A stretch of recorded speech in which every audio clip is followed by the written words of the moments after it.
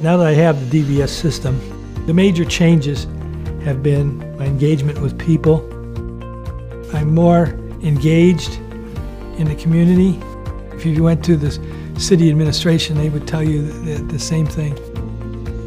Parkinson's for me is difficult because I try and be active.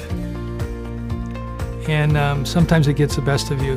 When you want to be active, you can't be active because something's either too stiff, you know, or it's not working right, and you're self-conscious of that. You know, at first, like, Parkinson's was no big deal. He took the medicine. It pretty much controlled things. But it's progressive, and it got worse. It's the tremor in my hand, my left hand, got to be so uncontrollable.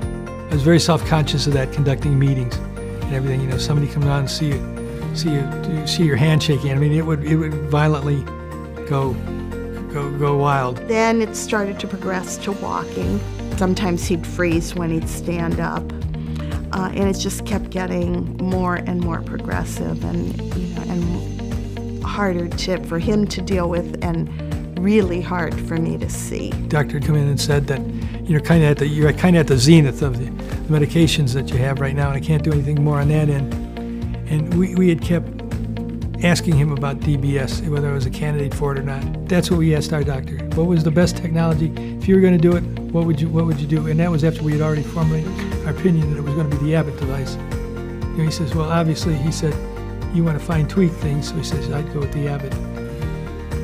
My motor control in my hand is back to where I can do things that I like doing, you know, from like a drawing perspective.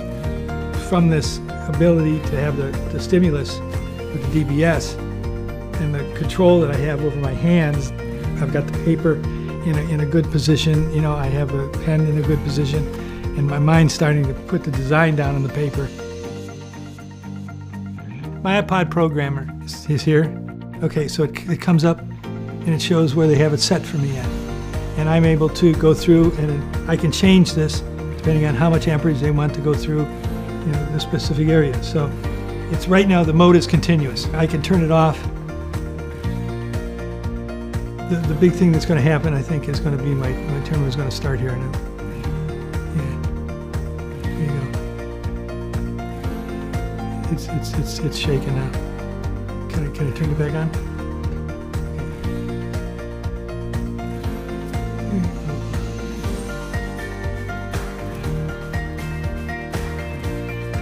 Okay, there.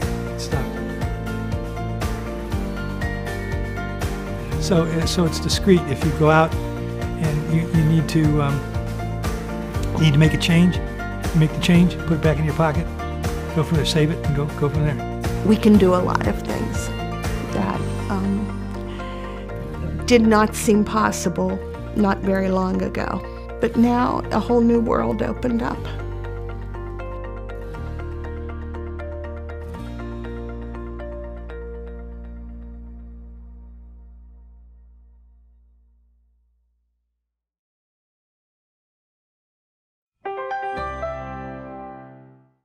These are actual patient stories.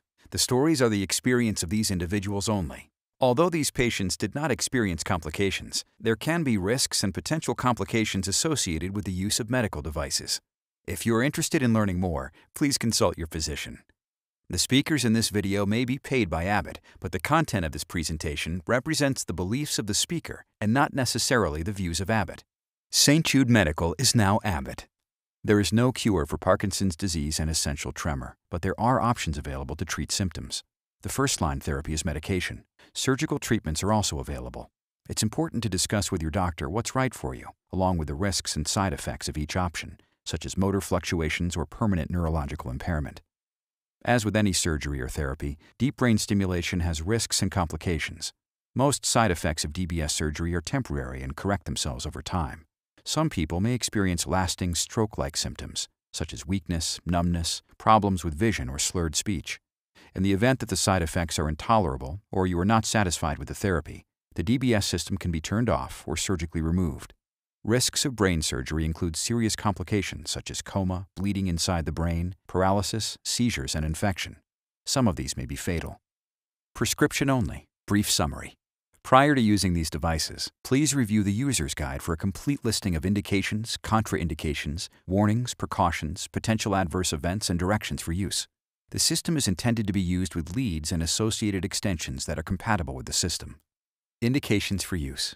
U.S. Bilateral stimulation of the subthalamic nucleus as an adjunctive therapy to reduce some of the symptoms of advanced levodopa-responsive Parkinson's disease that are not adequately controlled by medications, and unilateral or bilateral stimulation of the ventral intermediate nucleus of the thalamus for the suppression of disabling upper extremity tremor in adult essential tremor patients whose tremor is not adequately controlled by medications and where the tremor constitutes a significant functional disability. International. Unilateral or bilateral stimulation of the thalamus, internal globus pallidus, or subthalamic nucleus in patients with levodopa-responsive Parkinson's disease. Unilateral or bilateral stimulation of the ventral intermediate nucleus of the thalamus for the management of disabling tremor, and unilateral or bilateral stimulation of the internal globus pallidus, or subthalamic nucleus for the management of intractable chronic dystonia, including primary and secondary dystonia for patients who are at least 7 years old. Contraindications. U.S. Patients who are unable to operate the system or for whom test stimulation is unsuccessful. Diathermy, electroshock therapy, and transcranial magnetic stimulation are contraindicated for patients with a deep brain stimulation system. International. Patients who are unable to operate the system or for whom test stimulation is unsuccessful. Diathermy and magnetic resonance imaging are contraindicated for patients with a deep brain stimulation system. Warnings, precautions. Return of symptoms due to abrupt cessation of stimulation, rebound effect, excessive or low-frequency stimulation, risk of depression and suicide, implanted cardiac systems or other active implantable devices, magnetic resonance imaging, electromagnetic interference, proximity to electrosurgery devices, and high-output ultrasonics and lithotripsy, ultrasonic scanning equipment, external defibrillators, and therapeutic radiation, therapeutic magnets, radiofrequency sources, explosive or flammable gases, theft detectors and metal screening devices, activities requiring excessive twisting or stretching, operation of machinery and equipment, pregnancy, and case damage. Patients who are poor surgical risks with multiple illnesses or with active general infections should not be implanted.